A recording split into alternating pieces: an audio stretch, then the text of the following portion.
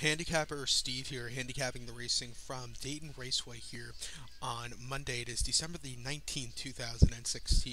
Going to look at featured 8th race from Dayton, but before I get onto that, remember to please follow me on Twitter at Horse Racing Kit 5 for more selections from racetracks across the world. Today's the 8th race from Dayton is the open handicap. Post positions 1 through 3 were drawn, and post positions 4 through 8 were drawn. Field of 8 trotters traveling a mile, purse $15,000. There's a pick 3 that connects races 8 through 10. Exacta try super wagering, 10-cent super wagering, and I'm going to give you a straight 10-cent super this race. I'm going to go to the 3 horse, primed and powerful as a top pick. I'm going to go 3785. 3785 in a 10-cent super here. If you followed me yesterday for Saratoga, I did give out a 10-cent super straight for $92. The ticket return, so hopefully you played that.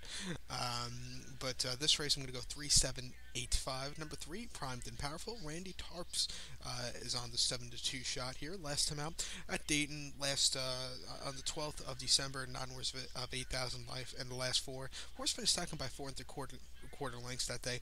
Horse needed the race, I think. Just basically sat second all throughout. Didn't have the best closing kicks. Gets a better pose position today, breaking from the 3-hole. I think this horse should be on the improvement today. Watch out for this one. Start before in the open handicap trot here at Dayton, the 5th of December. Horse finished 4th by 4 1/4 lengths from the 6-hole. Horse went to lead, but lost it shortly afterwards. Sat second almost all throughout, and then got taken over in the stretch drive. Wasn't his day to win. And then the Dayton Open Handicap, 28th of November.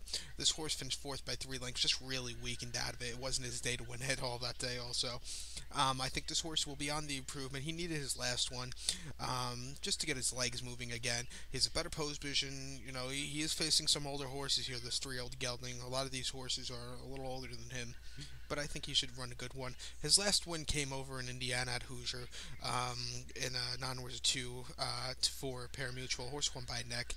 Just a very easy victory. I think this horse will have a good start here today. So to recap my bets for race number 8 from Dayton, I'm going to go with the 3 horse here, primed and powerful. I'm going to go 3785. 3785. So good luck to all, and follow me on Twitter at Horse Racing Kid 5. Good luck, everybody.